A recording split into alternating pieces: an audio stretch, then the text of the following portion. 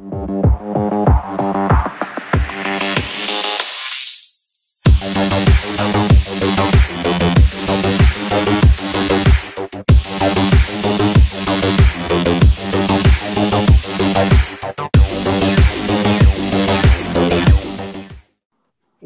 to the Minotaur's Maze. Today I will be speaking with Tanya Beck, who is a law student, future barrister, and entrepreneur. She is passionate about human rights, women, families, and justice. However, the story takes a dark turn because Tanya was a victim of attempted murder which completely toppled her life. Despite the unimaginable challenges faced, she has managed to get things back on track with a budding legal career and online business. Tanya, thank you for being here and welcome. Thank you for having me. Brilliant. Now, that's quite a story. And obviously, the big thing there is the attempted murder. Yes. And as comfortable as you are with sharing your story there, can you tell us a bit about what happened?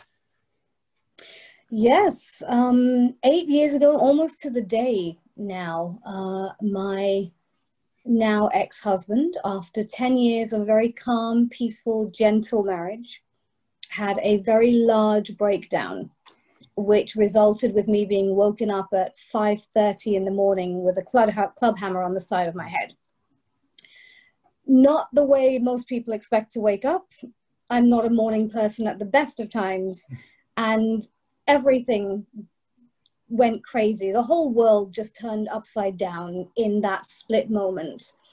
And yeah, it was certainly unexpected.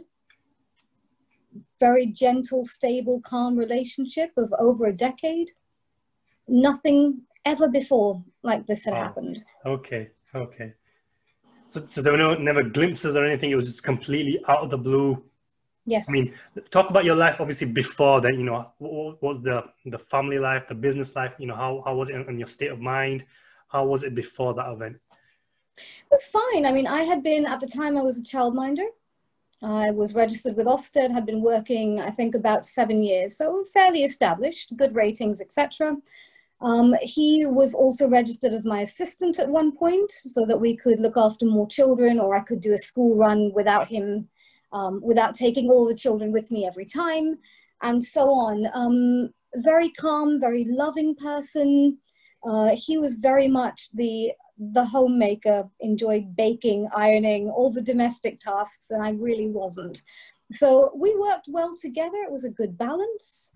And yeah, life was good. We had to move home and town shortly before the event. So I'd only been in the town for a month when this happened. I didn't really know anyone, didn't have any friends, didn't have any form of stability there yet, which of course is difficult when something like this happens, but it turns out to be good in the end because that was my town, if that makes sense. Right. We didn't have a lot of shared memories there, but no, very stable, very calm. We both worked. Me from home as a childminder and him in a different job as well as being my assistant, and things were very calm and gentle. He had had some very difficult news, which for confidentiality I can't go into. Very difficult news in the days running up to the event, and that alongside some other incidents which I learned of later, I didn't know at the time, I imagine just became too much for him to cope with life. Right. Yeah. Okay. So the events happened. I mean, what do you remember the time it happened and the day and the days that followed? I remember waking up in the morning with the most beautiful display of fireworks. Right. I cannot explain the range of color. And I thought it was a dream. I wasn't sure because you're not expecting this. And the explosion of light and sound was what I woke up to, which was actually quite nice in a bizarre way because you don't know what's happening for that split moment. I initially thought we had an intruder, and then I realized very quickly that it was my ex-husband, my husband at the time, doing this. Little things that I remember, it can be blurry at times now, but His expression was completely vacant, as if he was sleepwalking. He put the hammer down and said, "I've gone mad, darling, call an ambulance." And then started whistling and getting dressed for his day for work, as if... Wow. Yeah, and that was the scariest. I think in everything, that was the most difficult for me. Because yeah, of course, he was there, but there was nobody home, if that makes sense. Yeah. I had 2 children asleep upstairs. And at this point, of course, I realized that he'd lost his mind. I didn't know if they were alive or not. I didn't want to check because I didn't want to lead him upstairs. So it was a very difficult half hour or so before the police and the ambulance arrived, not knowing if I would find them alive or not. Mm-hmm. You know. But that was it. The police came, the ambulance came, the house was crawling with people, like one of those videos that you see, the crime scene dramas. Very blurry. I mean, of course, there was a lot of shock. You know, I remember taking a police officer upstairs and waking up the children who were asleep, thank God, and telling them that this nice young policeman was going to make them pancakes for breakfast. And that I wasn't well. I had to go and get checked at the hospital, and Daddy wouldn't be home either. Right. They still remember the excitement of, I mean, how many kids get a policeman making them pancakes for breakfast? In the days following, just lots and lots of interviews and questions over and over and over again. The most frustrating being asked by the police repeatedly whether this had happened before, and then repeatedly telling me that if I would just tell them the truth, they would believe me, and then not believing it. And they gave me all the statistics. I think it's domestic violence can happen 30 times before it's reported, and they will believe me if I tell them the truth, but they didn't. And that was incredibly frustrating because I felt at that time like I shouldn't have to be defending him when I need to focus on myself and my children in this bizarre situation. And okay, so I mean, what do you think the police were trying to do that? Because obviously I read your article, and you know it's quite frustrating with the way they handled it. What do you think? You know, what did they have an agenda? Were they trying to establish something? You know, why were they trying to push you to go in a direction which obviously wasn't the truth according to you? I think they obviously assumed that, like so many victims of domestic abuse, that it must have been a repeat incident after many that hadn't been reported or notified of. And I understand that. I understand that when someone does come forward as a victim of abuse, it is important to let them know that you understand it may have happened before and you're on their side. But repeating it constantly and then refusing to take a different answer is another question. It's too much. It is too much. There was a very early sense of frustration of, we will believe you, but you're not believing me. And I can only assume that their intentions were good, but it really didn't help. Okay. And obviously when the attack happened, I mean, you were okay to call the police? I mean, was he still there while you were calling the police? I mean, what happened? I mean, how, I suppose, was it blows to your head or somewhere else? Yeah, so there were, I think, 3 or 4, they reckon. I mean, I wasn't counting. Blows to the side of my head. How I managed to get up, hold a conversation, and function as normal is anyone's guess. I obviously have a hard head. I needed a few lots of stitches, but nothing. There was no major physical damage. I'm very, very lucky. Yeah, he just got up and started getting ready for the day as if everything was normal, with a very, very glazed look. It was very much like he wasn't actually there. Yeah, I spoke to, I phoned an ambulance for him. Wow. It didn't occur to me at all that I would need it because I was up and talking and I felt okay. But the man I had lived with for 12 years, been married to for 10, So even though you've was been attacked by definitely him, not okay. you're still worried about him, and your Of immediate concern course, wasn't the of course. attack on you; it was for him. Wow. Okay. Of Okay. course, because this is not a man who's ever been remotely aggressive. I'm the one who's fiery.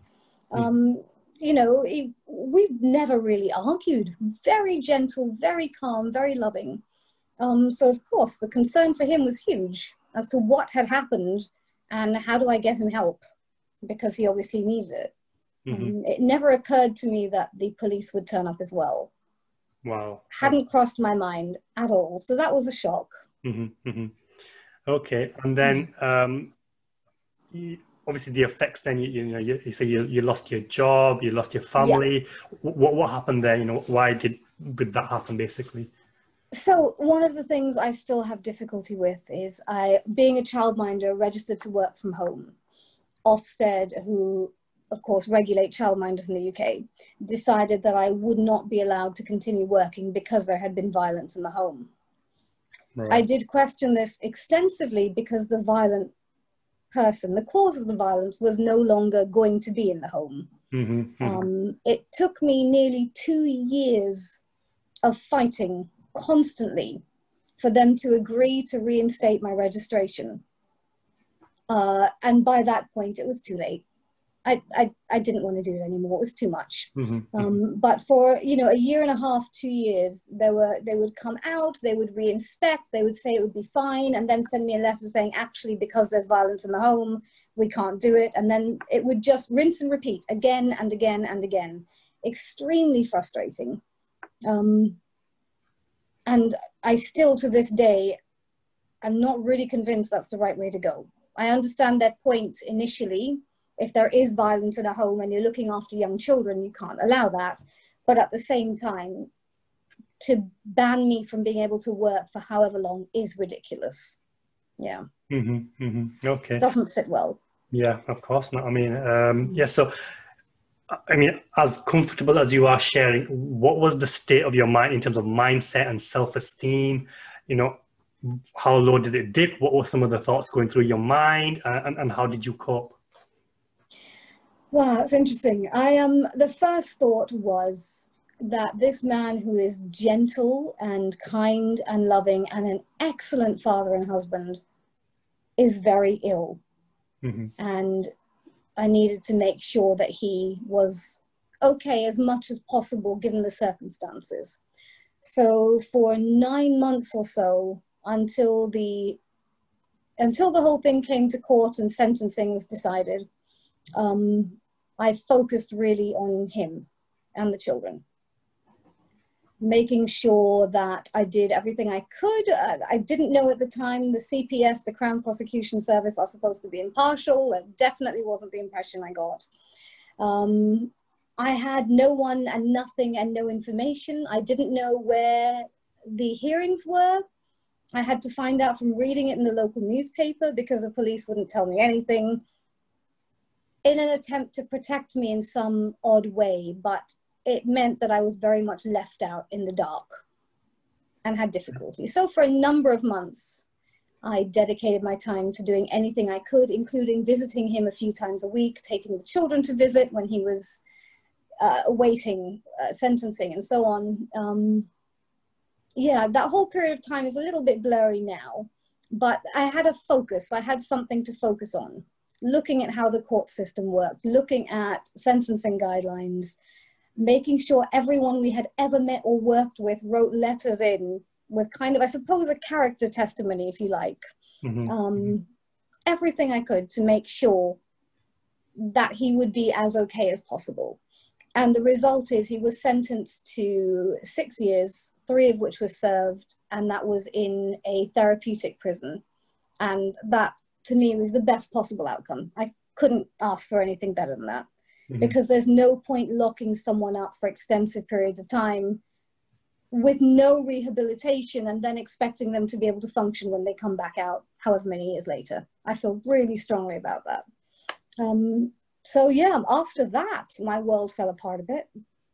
I didn't have that focus anymore. My children were having difficulty coping, as was I. I had what I imagined was a mini breakdown. I started seeing really odd things that weren't there. So there were cartoon fish swimming on the street when I would cross it. Books on the shelves would kind of move side to side and dance around on their own. And I realized at that point that I needed to do something. Okay, so this wasn't immediately after. This was kind This of was like, about close to a year later. okay, so because of the immediate aftermath, you were more focused on him and your children. Absolutely. You kind of, that was basically your coping mechanism. You didn't really focus on yourself at all. And then once that went, it's kind of like, well, now that's gone, there's nothing there. And then the pressure of it all got to you. Absolutely. And you started having these hallucinations and things. Okay, so when you were having these hallucinations, were you like logically aware that you've had a traumatic experience and the things that you're seeing now are not really reality, they're just an effect? Or were you just so confused by it all that you didn't know what was going on? I was very aware that it wasn't real, that it didn't stop me being able to see these fish swimming in midair as I walked down the street. But I also knew logically that this wasn't right and it wasn't real. And my concern at that point was, what if it gets worse and then I don't know the difference? I am all my children have left at that point. I can't really afford to go completely crazy and not function. So I went to see my GP,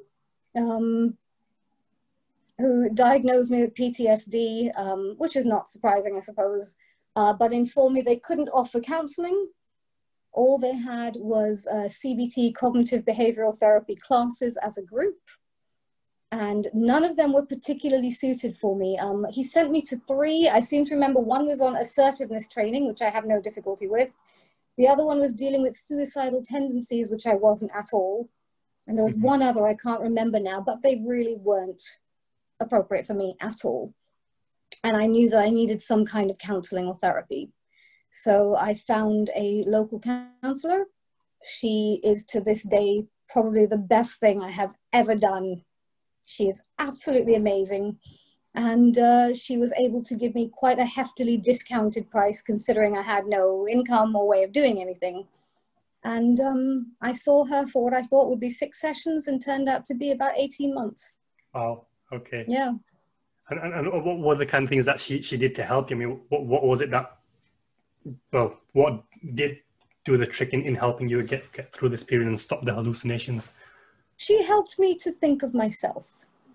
And I think a lot of women particularly tend to do this. We are taught from an early age to look after and to care for others.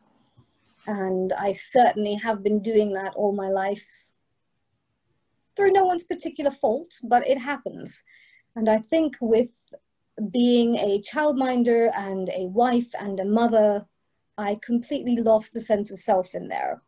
And the first thing I had to do was find who I was and what I wanted.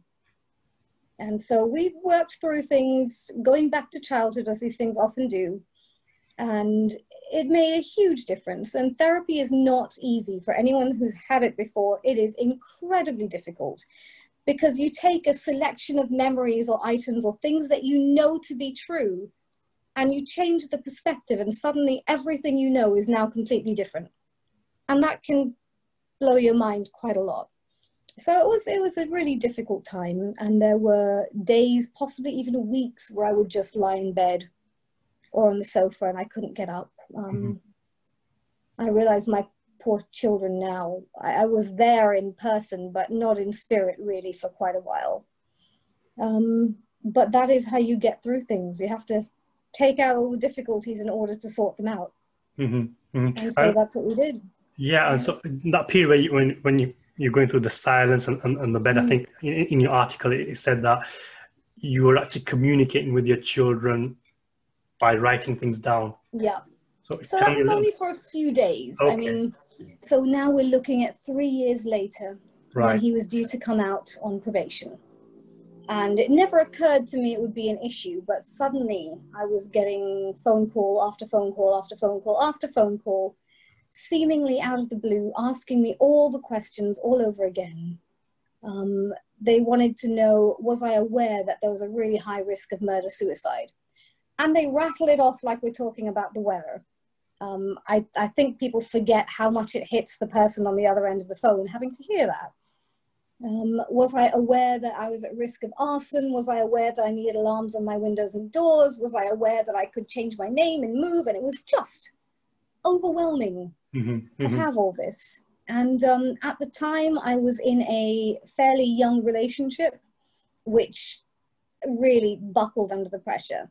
So I was dealing with all these questions and children's services wanting to do a full investigation again. Wow. Second time, yeah. And the loss of a relationship, and it just became too much.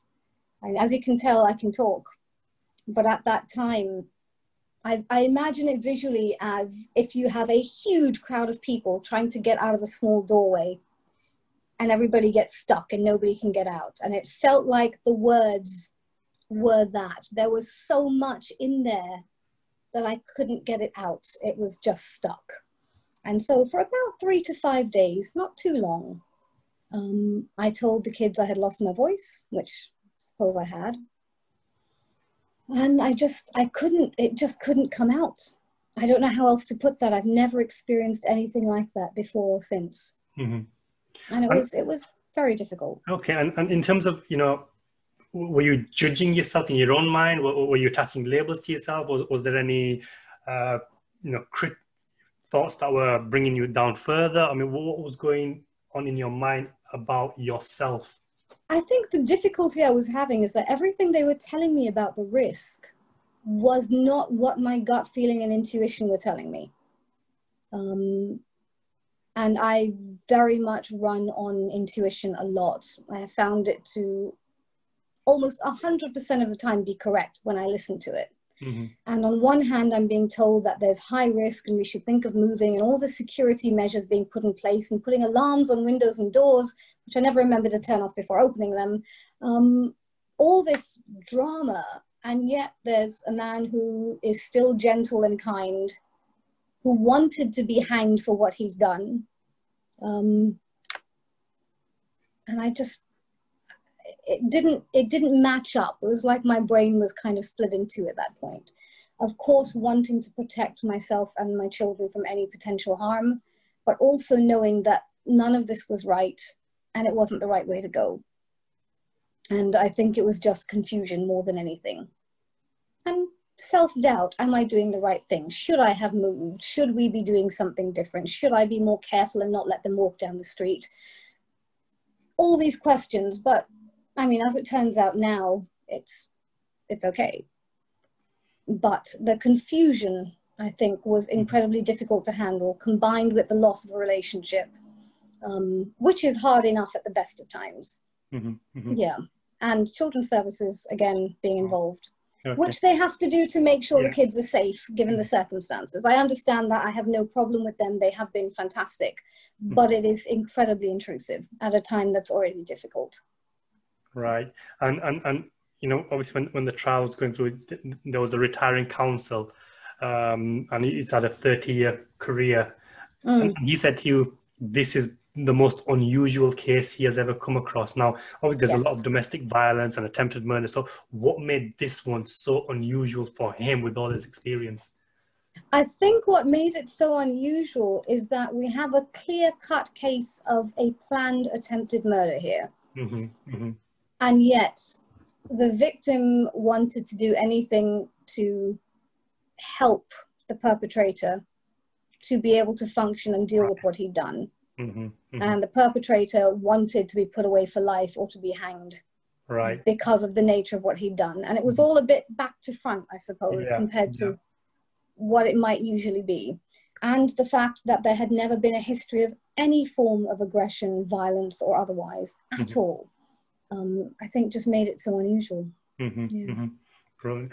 And then you talk about the defense counsel. I mean, you were sitting in court or you were sat somewhere and you got all of these emotions and feelings, and then he did something which uplifted you. So first tell us, what did he do and why did it have such a profound impact on you? It was probably at my lowest point. I don't remember if it was before or after the actual sentencing, but it was around that time. I do remember it was my son's birthday, the one day I had asked them not to have a hearing. didn't quite work out that way. I was all over the place. It's an incredibly emotional time. I don't know what's going to happen. And I sat down after the hearing outside the court. It's a court I now know quite well because I've been there a few times volunteering. And this man came up to me with the wig and gown, like you see in the movies. And he just stopped and took off his wig and said, "How are you?" And that was it. Mm-hmm. It was a real question, not a throwaway while he was looking at his watch or something else to do.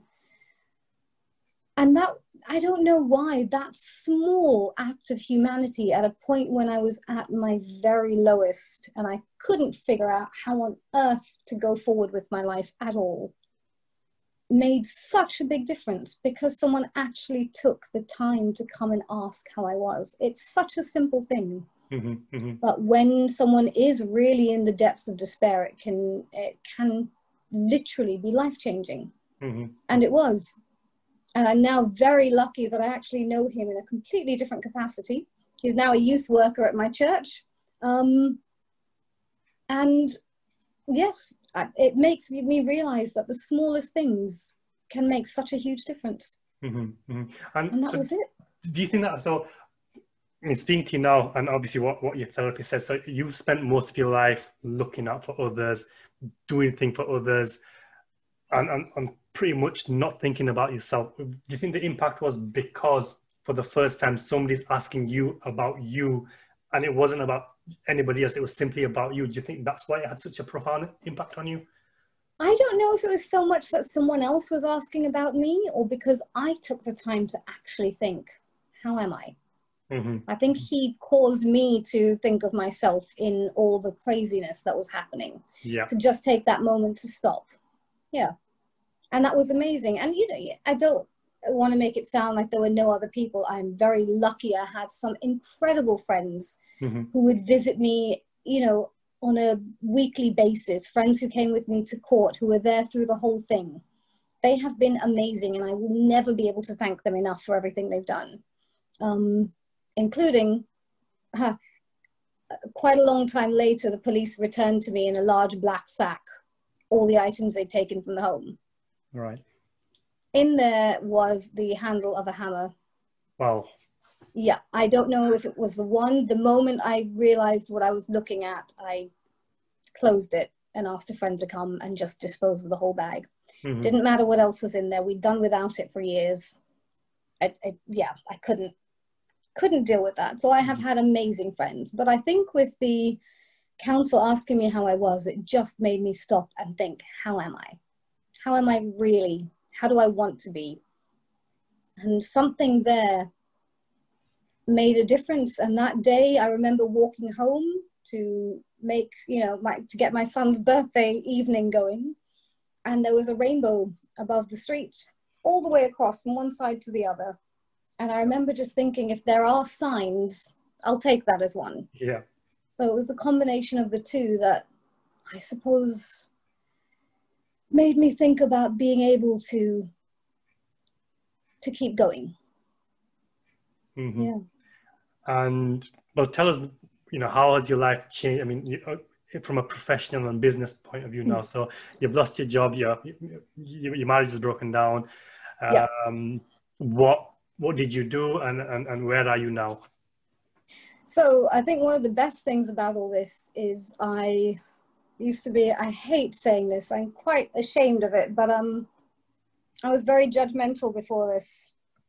People who were divorced, you know, couldn't keep their marriage going. Single parents, same thing. People on benefits, you know, scrounging off the state, all the usual kind of right-wing rhetoric. I was one of those. Mm-hmm. And then, of course, I became every one of those things I hated literally overnight. And I think that was a really good kick up the backside to make me stop and think about what I knew, what I thought I knew, and what I want to learn in life. Mm-hmm. I think that was the beginning of being able to open my mind up a bit to other possibilities, if that makes sense. Mm-hmm. Mm-hmm. I had done my early years foundation degree, so 2 years of a a full degree in early years, so for childminding. And I had also taught and helped to teach childminding to new people coming in. So I was becoming more familiar with education. I myself had dropped out at 15, so I'd never been to university before, never done anything like this. And I really enjoyed it. And one of the modules we learned was law. And it was at the time the Equality Act came in.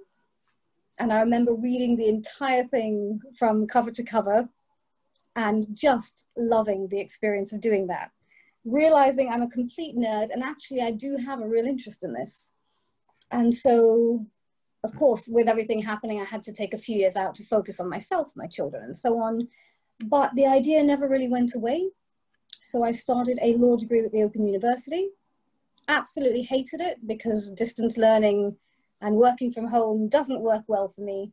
The irony being that we're now in COVID, so I'm going to have to do that. Anyway, so I started again at university from scratch. And I'm with Brighton, and I am about to start my 3rd year of my law degree. And I have a good idea ahead of what I want to do and how I want to get there. I'm also aware the success rate is incredibly low for what I want to do. So there are backup options aplenty as well. What I do know is that I love learning, I love doing things and pushing forward and questioning boundaries. And I will continue to do that in whatever capacity I can. Okay, so I also, go on. What is that? You know, you've got the plan and you know what you want to do, but the success rate is also what I'll give you all my secrets. Yes. I would like to, so I did I don't know if I should admit this publicly. I was invited, I was very lucky. I was invited to do a mini pupillage about 1.5 years ago. I'm very lucky that I was invited because I didn't know what one was. I didn't know the difference between a solicitor and a barrister. I thought a lawyer was a lawyer. No idea about any of this. So I'm very, very grateful that I was invited to do this. I went on it. I absolutely hated it. I cried on the 2nd day. It's not something I've admitted before, so this will be interesting. I really didn't want to go in, and I'm generally not a crier, and I'm quite stubborn. I did complete it, however, and then realized that I needed to double check how I felt about it. So I did another one. Wow. And I loved it. Absolutely loved it. Okay, so what made you cry the first time and make you love it the second? I mean, what was it the first time?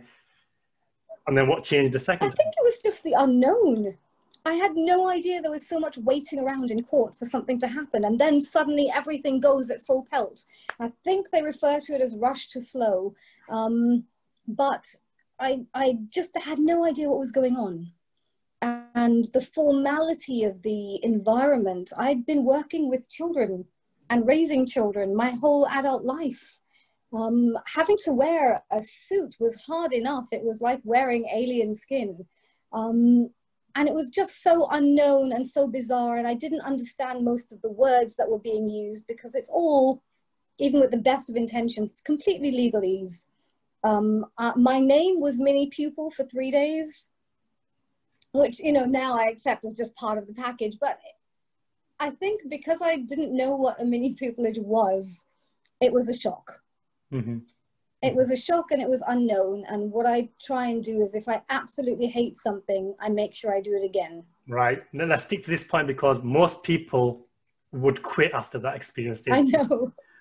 Forget about it. I hate it. I've tried it. I've tried it. I've cried. I don't want to do it. So what is it in your own mind? What's the driving force to go at something again, despite hating it so much? I was discussing this actually. I did a Facebook Live video this morning and I was talking about what I refer to as my year of yes.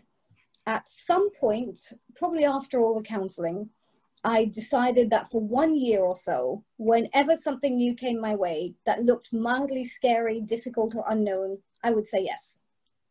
Jump first and then figure out where I'm going to land. And I did. And doing the mini pupillage was part of that. And then I thought, well, maybe the reason I didn't like it is just because I had no idea what I was going into. I didn't prepare myself. I didn't look it up. I had no idea what I was turning up for. So I thought maybe I just need to make sure. I think it's a process of elimination thing. That's kind of how I work. So when you were making that decision, then was it simply because of the challenge that you wanted to do something, or did you still have like a goal that yes, you want to be a lawyer or a barrister that was driving you forward? I didn't have that goal at all at that point. I just enjoyed studying. That's all. I wanted to do the degree because I wanted to study, and because I'd never been to university. That was it. Okay. Didn't want to be a lawyer, didn't want to do any of this stuff. Absolutely not. And one mini pupillage, and I thought, I hate every minute of this. I'm never doing it. Let's do it one more time just to make sure. And then going into it with my eyes open a bit more, understanding what it was, what the purpose of being a barrister was, how it worked, and really observing and listening the second time. I realized that actually I really like this environment. I like being in court. I really enjoy it. And very shortly after, I had the option to volunteer for the CLOC, Legal Companion Scheme in family court. And I think that really cemented my love of doing this, of being able to be in that environment, getting to know the security guards, the ushers, getting to spend time with judges. I did some marshalling, going in with different chambers and having different experiences, meeting clients and litigants. It's just fantastic. And the more I do it, the more I want to be able to be part of it. Okay, so so it grew what is from your plan now? What is your plan and what is that goal? So we never actually answered that question. So I think I'm looking along the lines of family barrister, certainly okay. barrister. I did do a couple of vacation schemes. Absolutely detested the first one. I actually fell asleep at one point. And so I did it again in my usual method, and it confirmed that I definitely didn't want to go down that route. I love what barristers do. As far as I can see, from the first day I went into court and saw them, they are translators. You translate, you take things from basic English and transfer it to legalese and then translate it back again for your client. And I love the idea of being able to be part of that. So family barrister is definitely the aim.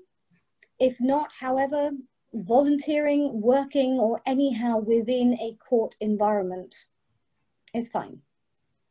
However that happens. And you've got a business going on as well. So obviously you're an entrepreneur. Tell us a little bit about that. I run my own home-based beauty business. Yes, I've been doing it nearly 4 years now. I absolutely love everything about it. It's with a multi-level marketing company, which is kind of like a franchise from home without the overheads, which definitely helps. I sell makeup and beauty products, and I also enable other women to be able to work this business. It's set up for people who cannot work in traditional environments, for either parents of young children, carers, people who are gravely ill and in hospital for long terms, undergoing treatment. This really is for people who need that extra something. And it provided me with an absolute lifeline, not necessarily just financially, but in meeting the people I've met, in going to conventions and learning more about self-development and self-improvement, teaching me how to use social media, which of course is how I met you. It has been absolutely amazing. I love every second of it. And the company I work with was set up to fund a charity that supports survivors of childhood sexual abuse. Oh. And I have been able to send people I know on the Haven retreat, which helps to support and guide them forward in life. And it's just, it works well for me. Yeah. Okay. Absolutely love it. Brilliant. And so how are you splitting the time between the two then? You know, obviously the legal career and the studying and then the business. And obviously the family life as well with the parenting, children. Volunteering. Yeah. So how are you finding that and how are you managing and what impact is it having on your own mindset? I mean, do you still have moments of low self-esteem and drain, or are you pretty much at it all day, every day? You know, explain a little bit. I do have PTSD, and part of that is depression. Now it comes and goes, mostly not around, which I'm very grateful for. But one of the things I have really learned over the last few years, both with therapy and with self-improvement, is that it's important to make room for the difficult times. So if I can feel a bout of depression coming on, and depression doesn't mean feeling down in the dumps. For me, it's very physical. I wake up and suddenly it's like everything is 2 shades of gray darker than it was before. Everything feels very heavy. Lifting up my head, it feels almost like when you come out of surgery and you're a bit sluggish. Everything is slow, everything is heavy. My thoughts are slow and foggy. And I know at that point, it may vanish in a day or two, or I may need to clear some room in my diary to allow for it. Mm-hmm. So what I've learned to do, if I do feel that coming, is to wipe everything from my calendar that's not essential and spend some time just being. Sounds very hippie-ish. It took me a while to get my head around it. Mm-hmm. I think of it visually. I am a tea drinker. I drink tea intravenously. So I think of depression as someone who's constantly knocking at the door. And when I invite it in and we have a cup of tea together and I can acknowledge it, it can go on its way when it's ready. Whereas when you ignore it, the constant tapping or knocking. So you're not fighting away, you're not trying to block it away all the time. You're saying, okay, absolutely. You want to come in, let's deal with it. And then it goes away in its own time. Wow, okay. Absolutely. I think it's important to acknowledge that it's all part of who I am. And fighting myself is not really something I want to spend energy on. So if that's part of who I am at that time, it's there for a reason. It needs to be heard. So I'm going to sit with it and hear it. Does that make sense? Yes, it does. It does. Yeah. It makes a lot of sense. As for everything else, I work really well in chaos and last minute deadline. I'm one of those. And I have learned that when I do things beautifully to a timetable and organize my time, I really don't do as well. So I'm always running around like a headless chicken. I am the problem solver that people come to for things. I will get it done. And the busier I am, the more I seem to be able to do. So they say, if you want something done, ask a busy person. I'm absolutely that. So I do my uni work as and when I can. I tend to work well late at night, so when the kids are in bed. Mm-hmm. I do my beauty business, Beauty with Tanya. I do that around whatever else is going on. So pockets of time here and there. It's social media based. 15 minutes between classes. When I'm sitting down in the morning or half awake, I communicate with my team on Facebook and Messenger. So it can be done in little pockets of time whenever I have that handy. And it works so well for me. Okay. Yeah. And obviously with the entrepreneurship and the business, how do you think you're going to handle then working for somebody else and being in a traditional job? Oh, sorry, just a moment. All right, I'm back. Sorry, a phone call just came through there. Well, with being a barrister, from what I understand, most of it is self-employed, which I have been for 14 odd years now with childminding anyway. So that doesn't bother me enormously. I know that's a huge fear for a lot of people, and really it's not scary. Go for it. Do it. I don't know. Things will adjust how they will. I think it's important to have a plan, but make sure that plan has elastic contingency built in, if that makes sense. Very rarely does everything go exactly to plan. So I'm quite happy to take a different pathway around. The way I'm going with my beauty business is I don't have to have a huge involvement in it personally so much, because I now run a team of people who do it. And I am a people person. So that works really well for me. One of the concerns I have is being recognized. I do a lot of my business on social media live. And I was sitting with Kafkas. Do you know Kafkas? The children and families, they're going to question me on this now. And someone came in and she said, oh, you're that woman who does makeup. And I remember thinking at that point, that could be an issue in future. Why do you think that is? Why? Well, I'm not entirely sure on professional boundaries and ethics of being recognized from a Facebook Live video, which I talk very much like this, very candidly and openly, almost like a diary, I suppose, in a professional environment. I'm not entirely sure how that would work, but I will cross that boundary when I come to it. As far as I'm concerned, I really want to go down the barrister route, and I love my business and I don't plan on giving it up. So I will find a way somehow. Excellent. And, we'll be wrapping up soon, but what would you say is your biggest takeaway from the experience that you've had, which you'd like to share with other people? I think hindsight is wonderful.